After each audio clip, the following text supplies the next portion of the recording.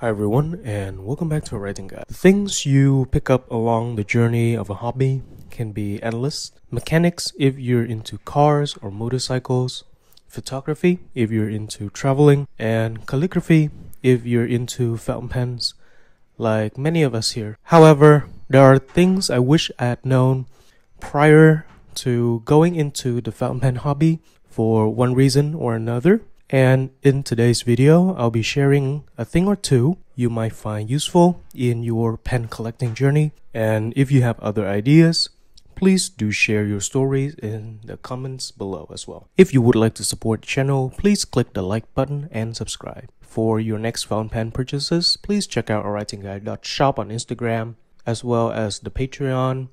Links will be in the description for downloadables and PDFs. Thank you.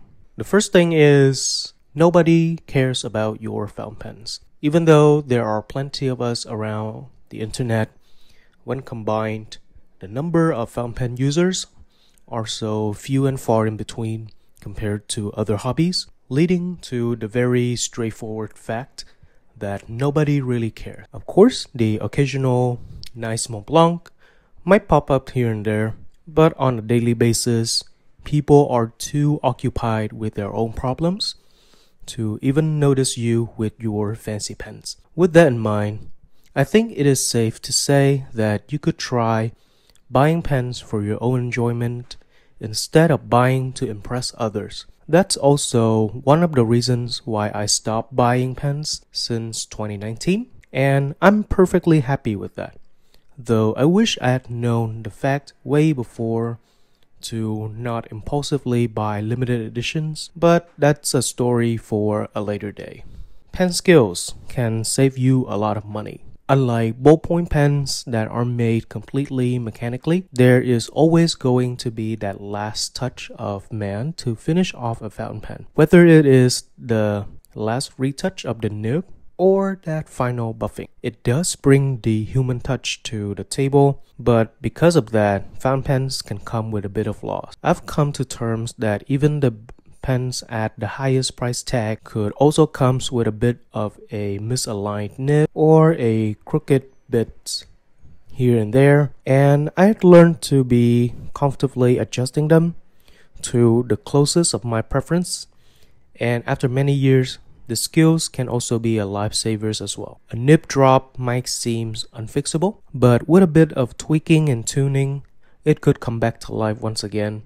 Instead of me going out of my way to send it to a nibmeister, there are plenty of guides on the interweb on how to tinker with your pens, and please do try them out on less expensive pens first until you're comfortable with doing things by yourself. Vintage pens are not for everyone.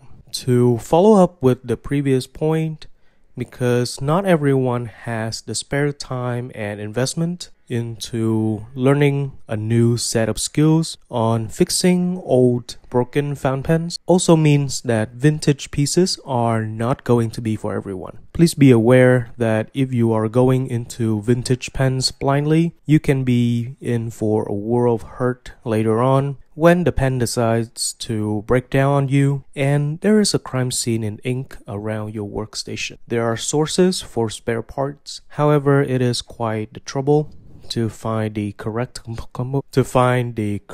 components for your specific pen models, and there are even fewer vendors of those as time goes on. You would have to accept the fact that eventually your lever filler fountain pen would turn into a fancified tip pen in the later future. It is inevitable that they would break down, and knowing that before you dive into the world of vintages can be a relief. If you are not comfortable with that, then I think vintage pens are not for you. Fountain pens can be expensive. As the fountain pen folks always throw these ideas around, fountain pens are more economically efficient than using ballpoints, or the usual, it helps saves the earth as you don't throw out as much plastic and waste. This is true to some extent, only if you stick to one pen and one ink bottle until it runs out, or the pen breaks apart, and that's a really long time. The matter of fact is that there are so many releases and beautiful pen colors that catches your attention, and before long you would find yourself surrounded by a mountain of boxes,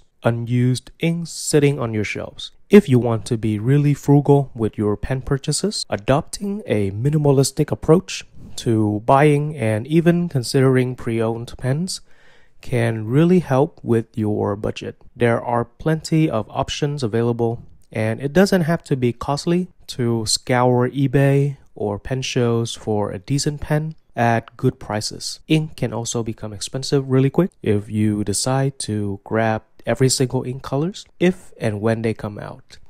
And it takes a really long time to actually use up a whole bottle of ink, roughly a year or two. If you refill your pen every single week, it does not mean that you should only buy one pen and one ink alone and stick to that until the day you die. But the key here is to do your purchases consciously and effectively. Trying out more pens at pen meets or pen shows before you decide to splurge is one of the best way to curb that buying itch, and it works. If you know how a pen performs in your hand and the way you prefer your writing instruments, there would be a point where you do not have to have the urge to buy more and actually stick to playing with the current pens in your collection. I'm glad to be at that point right now, and I'm still glad I went through the excessive buying phase. However, I do regret those impulsive purchases, and that makes for good stories to tell you guys. Letting pens go can be okay. Chasing after that one grail pen is fun and all, but there would come a time when too much is too much. Life does come in our ways sometimes, and it is totally okay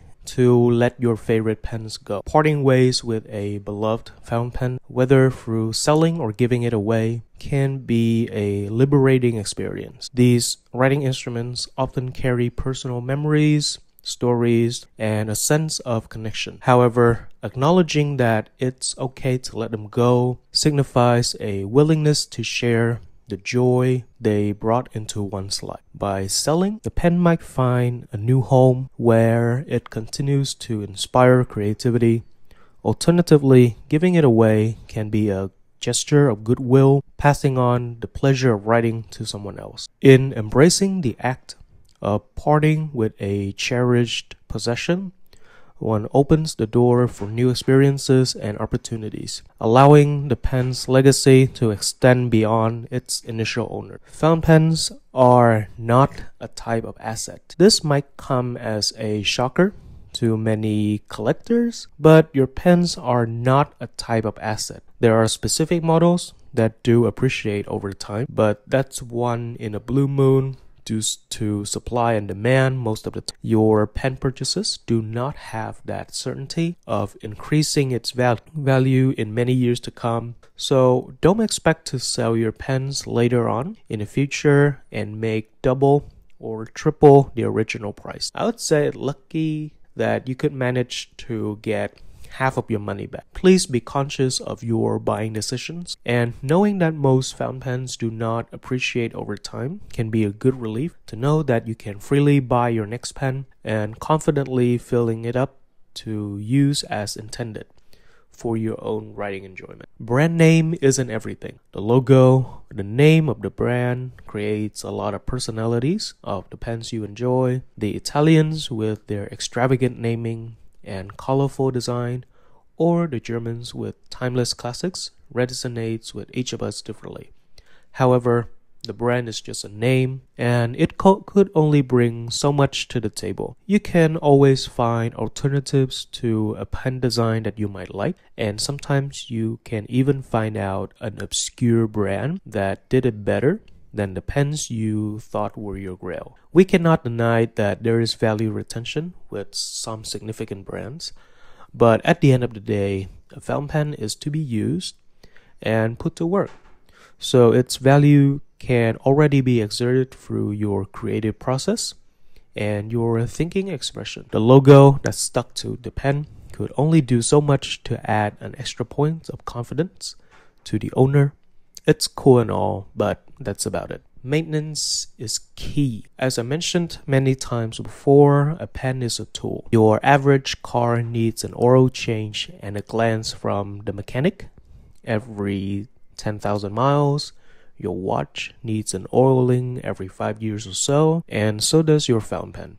A wash every month doesn't seem like much, but it does wonders in terms of letting you know that the pen is in tip-top shape.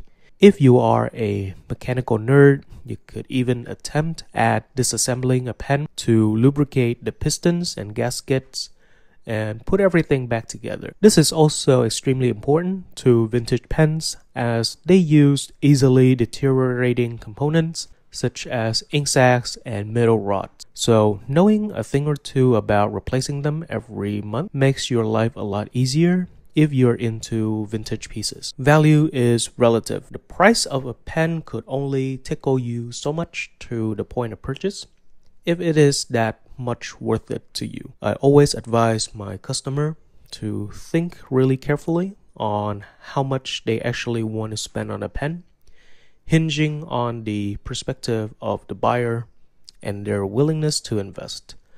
What may be priceless and grail by one person might be of little value to another.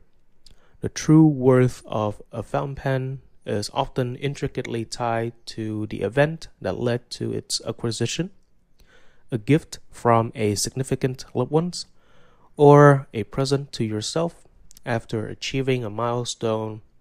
Perhaps could make an inexpensive fountain pen into something priceless and couldn't be put into numerical value.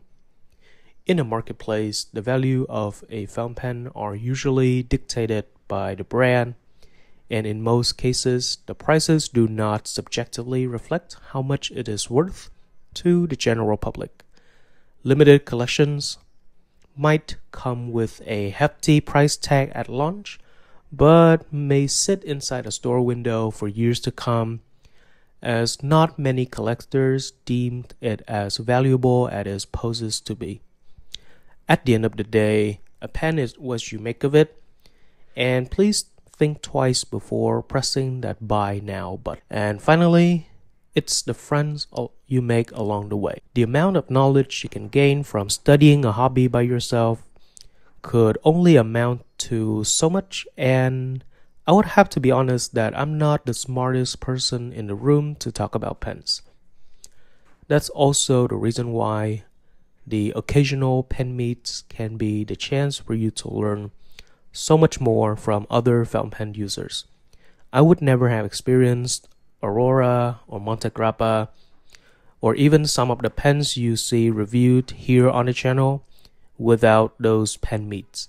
And also the relationship that formed along the way can also grow into something really awesome later on when you look back at it.